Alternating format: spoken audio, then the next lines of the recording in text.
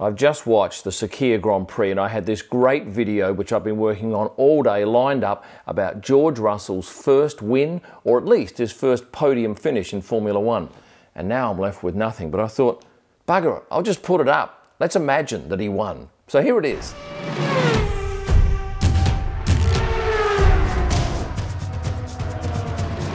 George Russell will have a smile a mile wide after his very first Formula One win at the Sakhir Grand Prix. Good on you, George. But what a shame that his parents weren't there and his extended family. His mum and dad were in Rutland. His sister Cara was with her husband in London, and his brother Benji was with his partner and the kids in Leeds. But unfortunately, they couldn't get together because of COVID. But certainly, George will be celebrating tonight with his team and the guys around him who look after him. Now, I wanted to get this video up as quick as I could after the race, so I've been filming and editing over the past day. I started last night and videoed myself watching quali. This is what happened.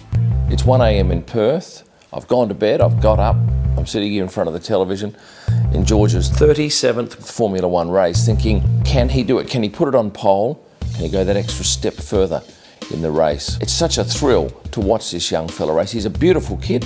I've had a little bit to do with him at the track, not a lot, but I'm certainly known to talk to. Always find him to be very polite. You know, there's a heck of a lot that went on behind the scenes this week in order for George to actually get into that car and race at the Sakhir Grand Prix. For instance, he needs a new race suit. They had to organise that. They have to get contracts sorted out. Helmet. Yeah, he needs a new helmet painted because of the fact that he'll have different sponsors on a Mercedes helmet than he will have on a Williams helmet. So yeah, he's very obviously lucky to have enough time to get that done, and they made it happen pretty quickly. I put a post up after FP1 and 2, just mentioning the fact that George had done very well, and asked people what they thought that meant. And I got some interesting comments. TC Templeton said, "It says he beat the second and third best drivers on the grid. Commendable, but not like beating numero uno." And for those of you who don't know much about George's past, he's 22 years of age. He won the 2017 GP3 Championship. He won the 2018 F2 Championship. And then, of course, he got his gig with Williams in 2019 was his first year. And, of course, he ended up down the bottom of the field. So we've got 52 seconds to go. And I've got George Russell here. He's in second position. He's going for a red-hot lap. This could be the most important minute or so of his life. And it's a very short lap, as you know. Look, I'm excited. I'd love to see him pip Valtteri just for the sheer thrill that this would give to this race. Come on, George. Come on. Oh! Russell, second. That's qualifying over and done with, so I'll go back to bed now, and we'll look forward to something special from George tomorrow.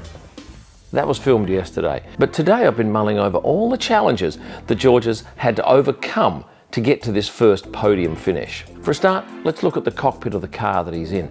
Now, this car is designed for Lewis Hamilton. It's tight. Have a look at the difference in height between Lewis and George. Lewis, 174 centimetres.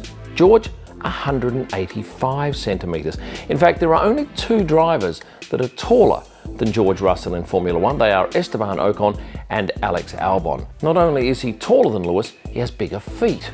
And of course, you're using your left and your right foot down the bottom there with the pedals because your left foot braking, your right foot accelerating.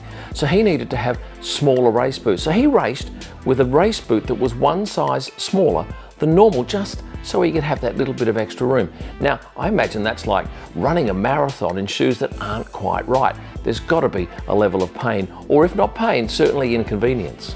He had to change the way he drove, and he only had 2 days of practice to get it right, which makes his achievement in quali, where he was just a fraction slower than Valtteri, remarkable. And of course, in the race, to do what he did, well, hats off to him.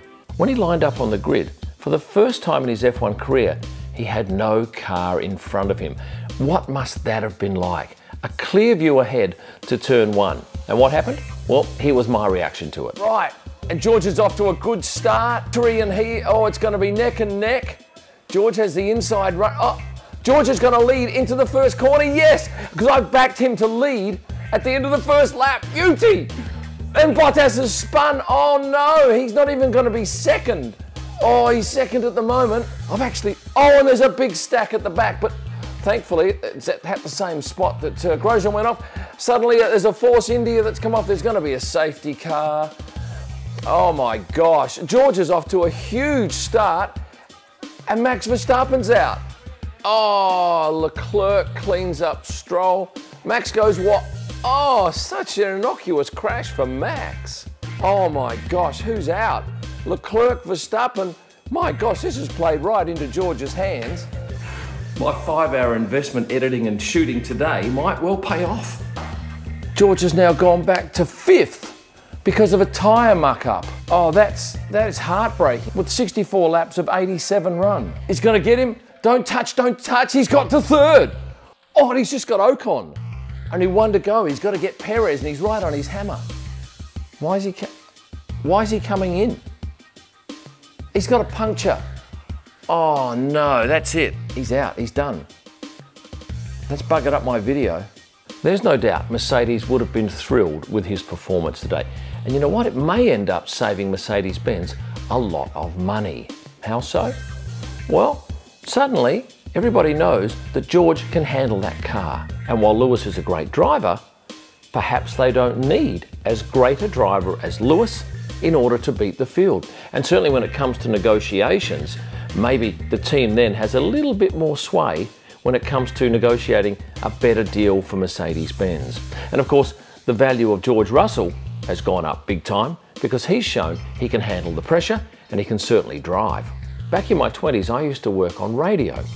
And as a radio announcer, you never wanted to go on holidays just in case the person who filled in for you did a better job, got better ratings, and suddenly you're not as valuable to the station as you thought you were. And that's exactly what might have happened here with Lewis Hamilton.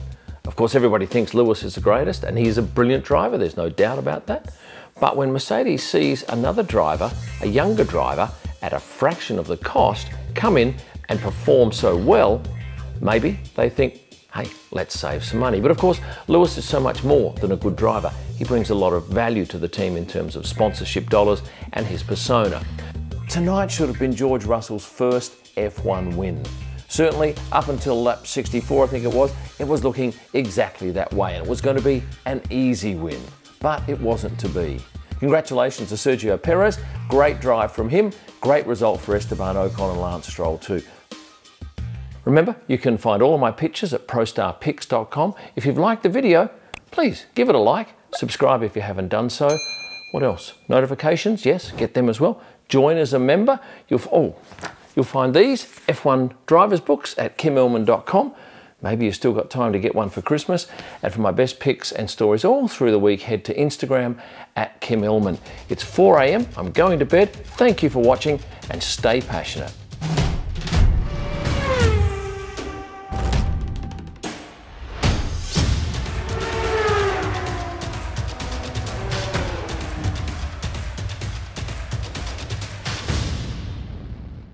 Look, I'm excited.